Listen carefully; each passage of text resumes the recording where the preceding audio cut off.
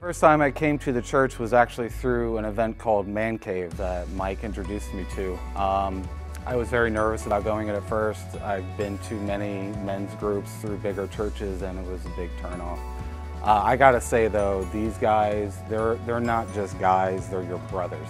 They come together, they form a bond with you, they want to get with you, they want to make sure you're okay.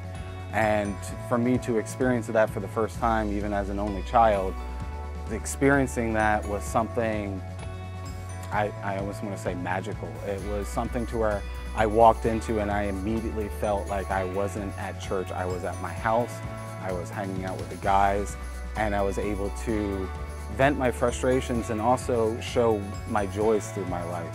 And to get to know these guys was something that I could never replace, and I thank them for that every day.